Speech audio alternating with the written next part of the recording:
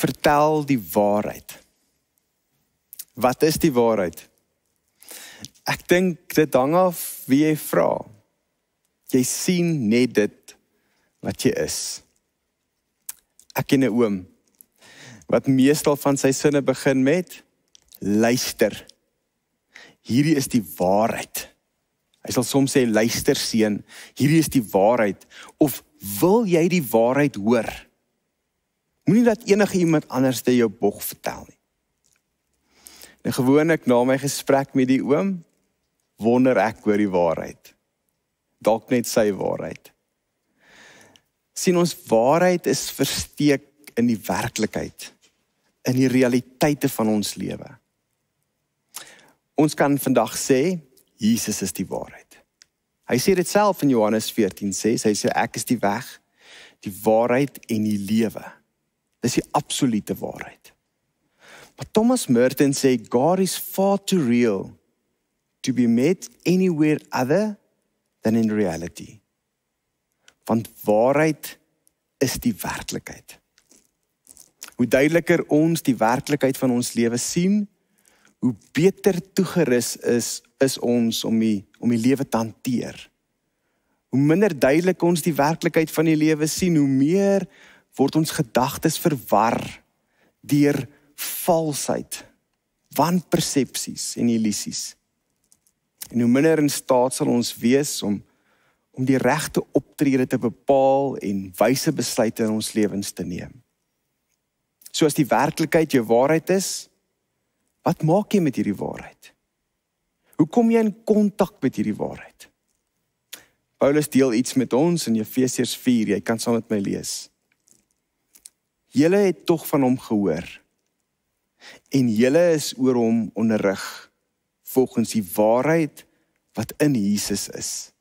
Naamlik, dat julle wat julle vroegere lewenswandel betref, die ou mens moet aflê, wat as gevolg van sy misleidende drange vergaan. Julle moet eerder in die aard van julle denke vernuwe word. Ja, trek die nuwe mens as kleed aan, wat in ware geregtigheid en heiligheid in ooreenstemming met God geskep is. Daarom vermy die leuen en praat elkeen die waarheid met sy naaste. Die message sê, they've refused for so long to deal with God that they've lost touch not only with God, but with reality itself. Dis Richard Rohr wat sê, God comes to us disguised as our life. So die waarheid is met ons. Maar ons lewe soms 'n leuen en meestal keer weet ons nie, ons jok nie. Ons weet nie, ons jok vir onsself nie. En wanneer ons hierdie werklikheid ontken, steek ons die waarheid weg, sonder dat ons bewus is daarvan. Jy vertel vir jou hierdie storie, maar dit is nie so nie. Waarheid is obvious, maar dit is ook nie. Jy's bewus daarvan, maar jy is ook nie bewus daarvan nie. Ek hoor van 'n man en 'n vrou in 'n huwelik, baie gelukkig getroud vir 3 dekades. Maar die waarheid is, wanneer ek na hulle luister, is daar weggesteekte goed wat half die normaal geword het in hulle lewe. Hulle praat so asof daar gom tussen hulle tande is. Ek weet nie as jy dit al ooit gehoor het nie, maar terwyl hulle praat oor hulle huwelik en hoe gelukkig hulle is en hoe alles so mooi uitwerk, sal hulle so met 'n skreefie mond vir die ander een sê, dalk frik, dis nou waar jy moet stil bly, né? Of Marie, dis nou nie die tyd nie. Daar's iets wat nie heeltemal waar is nie, en dan versteek hulle dit en probeer dit wegsteek. Probeer of maak as dit nie daar is nie. En daai jok vir jouself. 'n Ander vrou wat ek van hoor, wat sê, ek is eintlik 'n persoon wat maklik vergewe. Ek is nou kwaad, maar 2 minute later het ek vergewe en daar's weer vrede tussen ons. Ek hou nie wrokke nie. En dit kan waar wees, en as dit waar is in 'n groot mate in jou lewe, is jy geseënd met 'n spesiale gawe. Maar wat het gebeur hier binne in jou? Het daar iets seer gekry? Dalk voel jy minderwaardig of voel te nagekom. Miskien is daar iets wat dryf so teen jou waardes in. Wat is die waarheid wat daar binne in jou is? Wat sê dit van wat gebeur het? Want jou oë sê iets anders. En wanneer ek nie met dit werk nie, lewe ek met hierdie leuen. Ek word naderhand hierdie leuen. Die waarheid is goed wat regtig aangaan in my lewe. Ontkenning van hierdie waarheid maak my gevangene, maak my siek, kan my doodmaak. Sien, die realiteit wen altyd. En dis die behoud van my lewe. Ek kan ontken, daar's iemand in my huis, ek kan ontken, daar's 'n dief wat ingebreek het, ek kan net sê, dit is nie so nie, ek het nie die glas gehoor breek nie, daar is nie iemand in my kombuis nie, kombuis toe loop die ketel aan, sit maak as dit nie so is nie, maar ek kan in die proses my lewe verloor. Dit beteken dat wanneer ons probeer om God te ontmoet in plekke van voorgee, ons nie verbaas moet wees dat God nie gaan saamwerk nie. Waar God sal wees, is te midde van die werklikheid, die realiteite van ons lewe. So hoe maak mens? Ons word genooi, erken die waarheid. Ons vermy soms die werklikheid van ons lewe. Ons ontken, dit is daar, en met dit ontken ons die waarheid. Ons lewenspad sal ons onvermydelik deur ervarings neem wat ons nooit sou kies nie. Hierdie goed gebeur in ons lewe. Hierdie goed is waar. Ons het ervarings van depressie, mislukking, dalk siekte, lyding, verraad. Ons ervaar goed van wat saam mishandeling gaan, verwaarlosing, woede. Ons twyfel oor goed, ons is verward oor goed. En uiteindelik lei alles tot die dood. As ons probeer om die ervaring van hierdie donker plekke te vermy, sal ons kontak met die belangrike dimensies van ons menswees verloor. Wanneer ek waarheid van dit wat ek voel ontken, verloor ek kontak met dit wat regtig gebeur. Maar wanneer ons dit waag, om daardie demone in die donker plekke van ons innerlike self te trotseer, ontdek ons dat die lewe met meer intensiteit geleef kan word. Ons ontdek 'n ander manier van lewe. Meestal afhanklikheidsprogramme en sielkundiges sal vir jou sê, erken is die eerste stap na genesing. As ons die voorbeeld gebruik van 'n AA-groep, ons het in die verlede gehoor dat die eerste ding wat moet gebeur, is dat hulle moet opdaag. Jy moet net daar wees. En as jy daar is, sê dit. Erken dit. Ek, 𝗗𝗶𝗶𝗶𝗶𝗶𝗏, het 'n alkoholprobleem.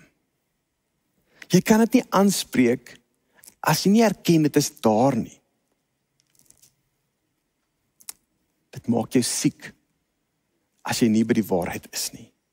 En dis die uitnodiging van daai programme. Erken die waarheid, erken wat regtig fout is. Spreek dit aan, sê dit. Dis die eerste stap na heling en om nader aan die waarheid te lewe. Erken, ek weet ek doen dit. Ek weet ek sê dit. Ek weet dit is 'n probleem.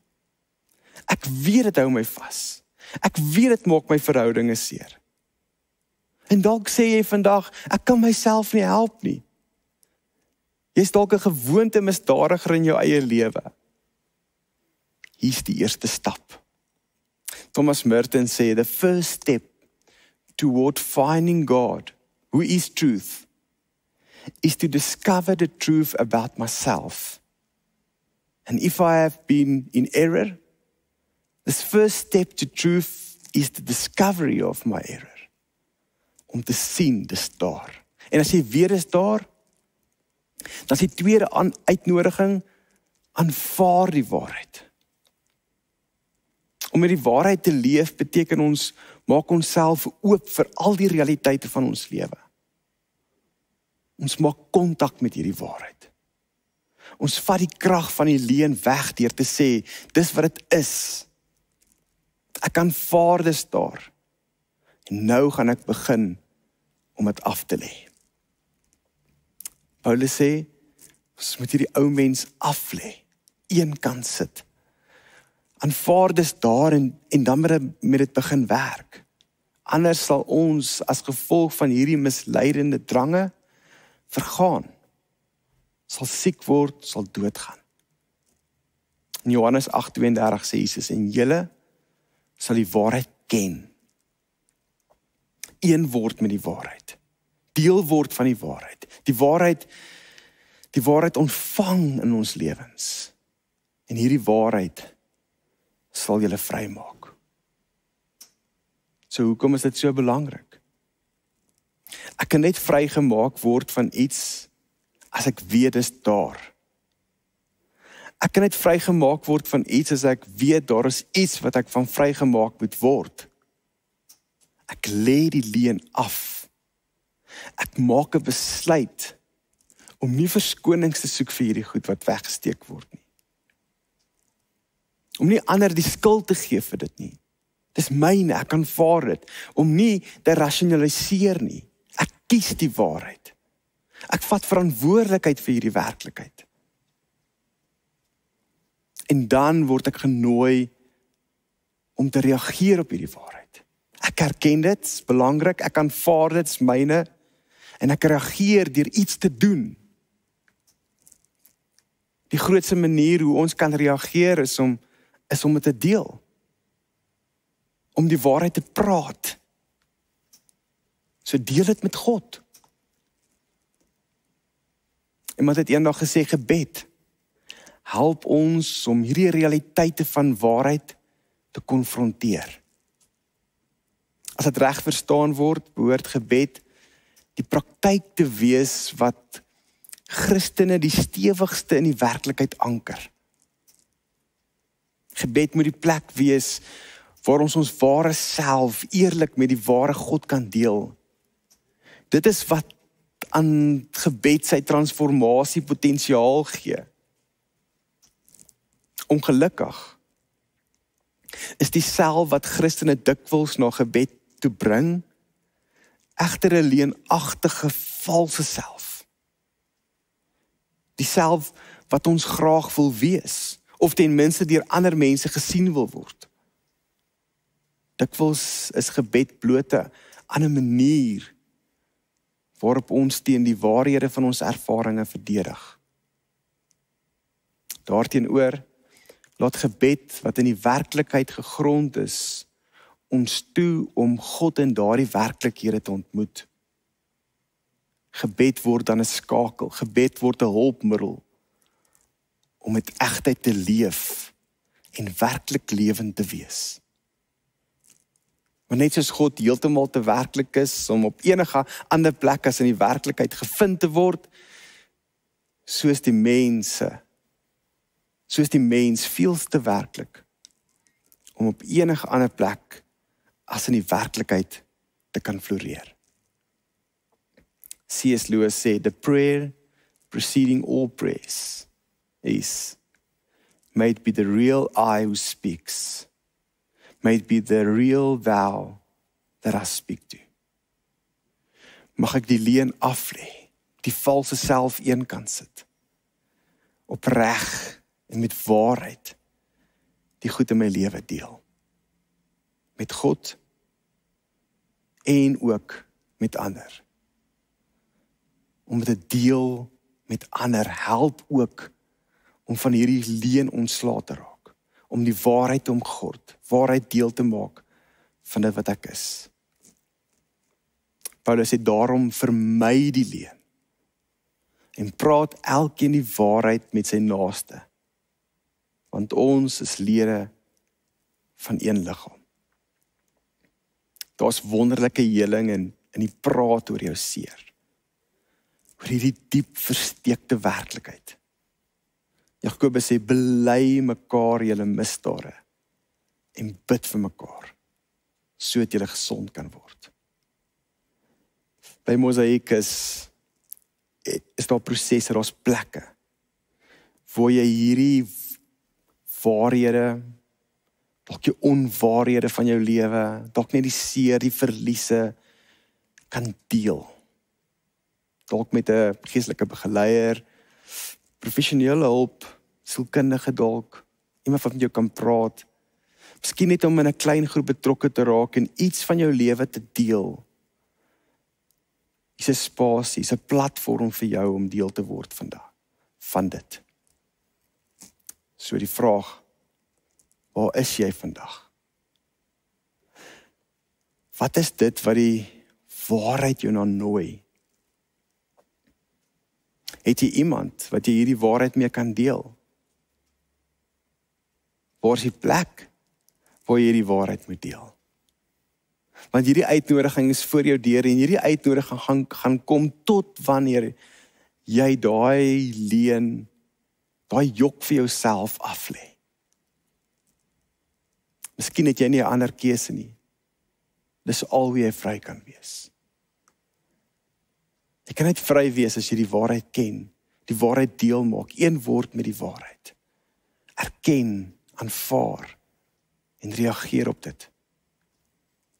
Jy kan vry wees van leuns in jou lewe. Dinge wat jou vashou en beperk. Deur die waarheid te erken, dan aanvaar en te deel. Ek los dit met jou. En ek bid dat die Here jou sal omvou. Dat die Gees aan jou sal oortuig en aan jou sal bring dit wat die waarheid is. In Jesus homself. Mag dit so oopgaan in jou lewe.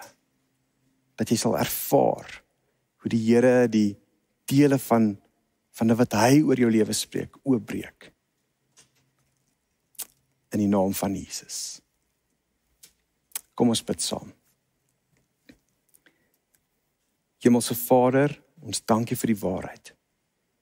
Die waarheid wat in Jesus is, maar ook die waarheid wat in ons werklikheid is. Ons bid dat U deur die Gees hierdie werklikheid en dalk ook die kompleksiteit van hierdie werklikheid aan ons te openbaar en vir ons die krag te gee, die verligte oë van ons verstand te gee om hierdie goed te sien en dit te hanteer. Help ons om dit te erken. Help ons om dit te aanvaar. Help ons om daarop te reageer. In die naam van Jesus. Amen. Ontvang die seën. Mag die liefde van ons Vader, die genade van ons Here Jesus Christus en die teenwoordigheid van die Heilige Gees met elkeen van julle wees. Amen.